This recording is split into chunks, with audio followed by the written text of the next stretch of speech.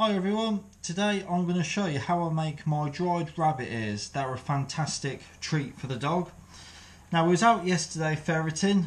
I've already done some of these ears from yesterday's rabbits. So I've got 2 rabbit ears and all I've done obviously cut them off, but just give them a rinse underneath the tap and then patted them dry with some kitchen roll. And I like to do mine the following day after ferreting because they get hung in my chiller and it just lets all the fleas and all that stuff kind of come off. The cooking process will obviously kill any nasty things, but I like to give them a rinse as well and a pat dry just in case there's any bits of mud or anything. So this is really simple. It's a good way to use up the byproduct so nothing is wasted.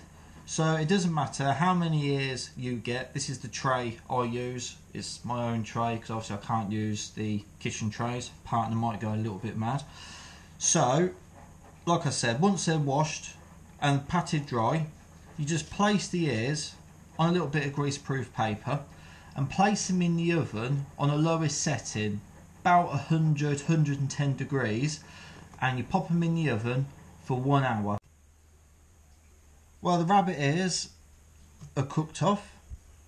As you can see, they look teeny tiny because they do shrink by about half, but they're dried out, as you can hear. They're dried out a treat, and this is why I normally do a lot of rabbit's ears at once, because I'm not going to keep cooking off 2, but I only done 2 just for the video. But if you don't get many rabbits but you want to still dry out the ears, my advice would be get your fresh ears, vacuum pack them or put them in a sandwich bag and you can freeze them. They freeze absolutely fine, and then when you've got a good amount you can dry them all off. But once they're dried like this, you can keep these in a Kilner jar with a good sealed lid, or you can vacuum pack them into little portions and these will keep for weeks, months. But obviously these 2 I've done today, Clover will probably have shortly.